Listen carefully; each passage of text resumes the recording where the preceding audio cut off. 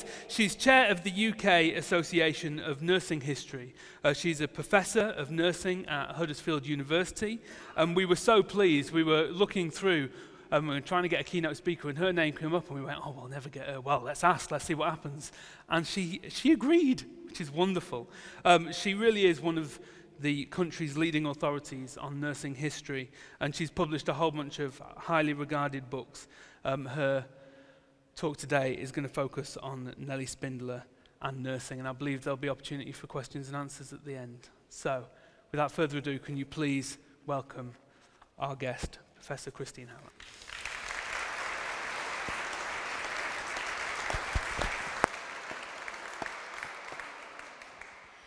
Thank you very much for that really kind invitation. I'll start with a few technical things. The first is, could we change that picture? Because it doesn't really look a lot like me at all. The story behind that picture is that one of our neighbours actually took that picture for me and then very kindly airbrushed it quite a lot. Can we have Nellie Spindler back? Because this talk is about her. Yeah, that's great, thank you. The next little technical issue is, can you hear me fine at the back? Is the sound okay? Great. Okay. No, it's a real honor to be invited to speak here today. And I just want to thank St Andrews very much, and everybody here very much for including me in your day. Just get my microphone as I like it. And yeah, so today is mostly about Nellie Spindler. It's about remembrance. It's about remembering those millions of people who died during the First World War. Nurses in particular, we have a particular focus on nurses and a particular focus on this one nurse. But in talking about her and in talking about just telling her story, I think we're also here to remember nurses generally and the work of nurses, the work that nurses do now. They're so important to us, and we don't always give them the credit that they deserve. So, starting with Nellie. On the 21st of August, 1917, staff nurse Nellie Spindler came off a night shift at an advanced abdominal centre close to the village of Brandhook in Flanders. She handed over the care of her patients to the day staff and walked the short distance to her sleeping tent. The nurse who shared the tent with her had been sent down the line to the base hospital a day before, apparently suffering from both debility and shell shock.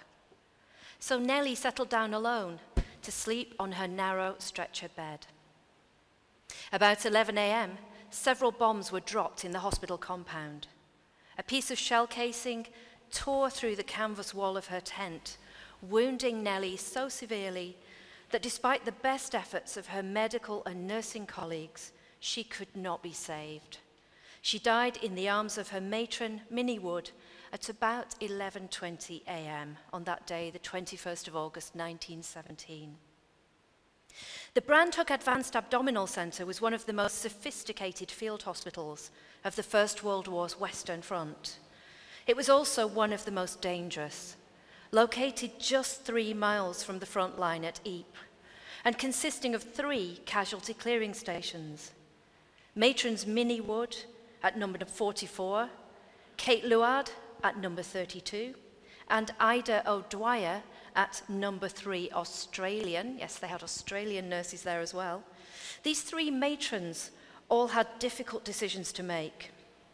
Nurses were in short supply. Only the most highly trained and reliable were posted to casualty clearing stations, and most could only remain for about 6 weeks before they began to suffer from exhaustion. The dangers posed by night bombing raids meant that matrons could only put a skeleton staff on night duty, making those shifts particularly onerous. In mid-August 1917, bombing raids became more intensive. The proximity of the advanced medical units to the railheads at which troops, ammunition and supplies were being uploaded meant that shells frequently landed within hospital compounds. Following Nellie Spindler's death, the Brandhook Advanced Abdominal Centre was evacuated, and all patients and staff were moved several miles west to St. Omer. But many more nurses were to die in similar circumstances whilst on active service before the armistice of November 1918. Nellie Spindler has become emblematic of the work and sacrifice of First World War nurses for many reasons. She was a fully trained professional whose work was vital to the rescue of wounded men on the Western Front. She was young, only 26, and she'd bravely volunteered to work close to the front lines in the zone of the armies where danger was acute. And her death was needless. Because of a shortage of wood for frontline trenches and duckboards, very few nurses in the so-called zone of the armies had wooden huts in which to sleep. Nellie's vulnerability, sleeping under canvas while shells landed all around her, somehow epitomizes the invisibility of professional nurses of her time. Not only does their intricate and highly responsible clinical work find almost no place in the written record, their needs, along with those of colleagues and patients, were also largely invisible to an army high command that has since been accused of being indifferent to the value of human life. So, we might ask, was Nellie Spindler's death and those of nurses like her simply a wasted sacrifice? In the 100 years since the end of the First World War, we've become accustomed to its association with needless loss of life. But an understanding of the work of professional nurses can enable us to tell a different story. Nurses were not taking, but saving lives, and many died themselves as a result of that life-saving work. These nurses are now remembered alongside those who died during the Second World War on a new nurses' memorial at the National Arboretum in Staffordshire. But their participation in the two world wars should not be seen merely in terms of self-sacrifice. They saw their clinical practice close to the front lines as an act of responsible risk-taking. The recognition in the autumn of 1914 that both wound shock and anaerobic bacterial infections were taking many lives meant that senior medical officers of the Royal Army Medical Corps decided to place casualty clearing stations close to the battlefields where the men were being wounded to enable surgery to take place within just a few hours. But such surgery was impossible without the participation of fully trained expert nurses who resuscitated and hydrated patients who would otherwise have died before even reaching an operating theatre. These nurses prepared the patients for surgery, gave them vital assistance during operations, and supported patients' recovery from the toxic anesthetics, ether, and chloroform. Wartime advances in wound treatment were rapid and intensive and extensive as well, and nurses played vital roles in these advances. Not to take anything away from the doctors, who were doing amazing work as well, but it's the nurses who tend to be invisible in these processes. Alongside their expert surgical interventions, professional nurses also, with the support of military orderlies, provided the fundamental nursing care which preserved lives and enabled bodies to be rebuilt. And they provided significant and life-saving emotional care to their patients, in spite of a lack of direct training for such mental health work.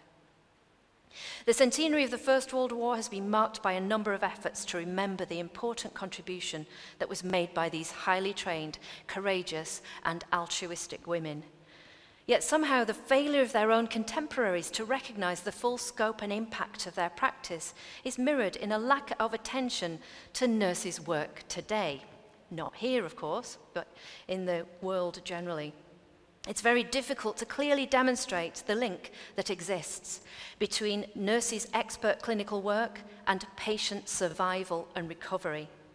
Today's historians and school curriculum writers are still failing to recognize the pivotal importance of nursing work, as illustrated by the fact that volunteer ambulance workers are mentioned in the GCSE curriculum, whilst professional military nurses are not.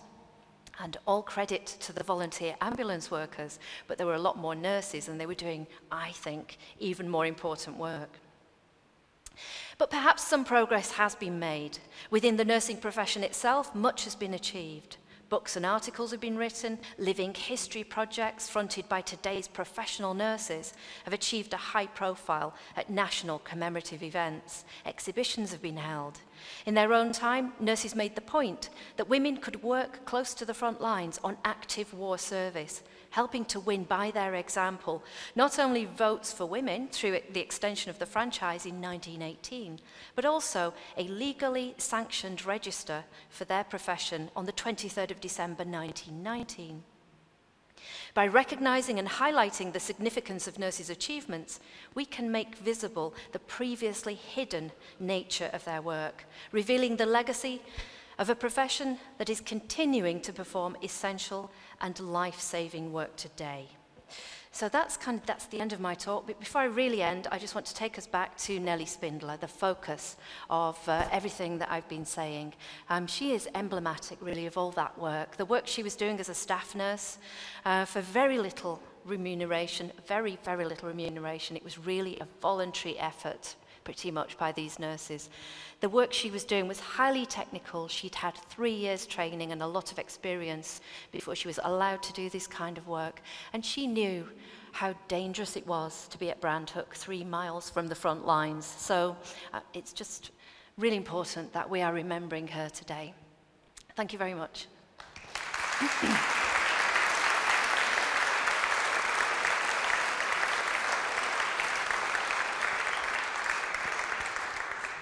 Don't know if there's time for questions. We can probably have just one or two. Has anyone got any questions they'd like to ask Christine? Did any of the nurses get VCs? No, nurses weren't allowed to be given the Victoria Cross. They couldn't be awarded the VC because they were not officers. A lot of nurses got the military medal, which was a medal that could be given to non-commissioned officers or to privates, and nurses could get that medal as well. Just to mention, I'm glad you asked about medals, because one of our own Wakefield nurses, Minnie Wood, the matron I mentioned, Nellie Spindler died in the arms of her matron, Minnie Wood.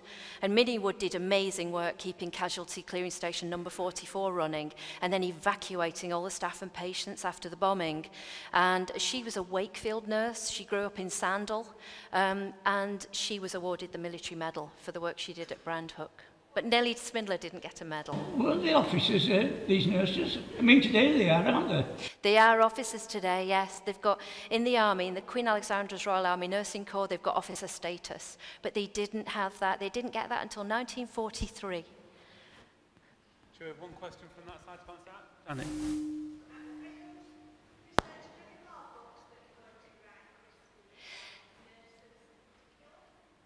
Yeah, actually at the moment I'm working on nurse registration, and Ethel Gordon-Fennick, the great campaigner for registration for nurses.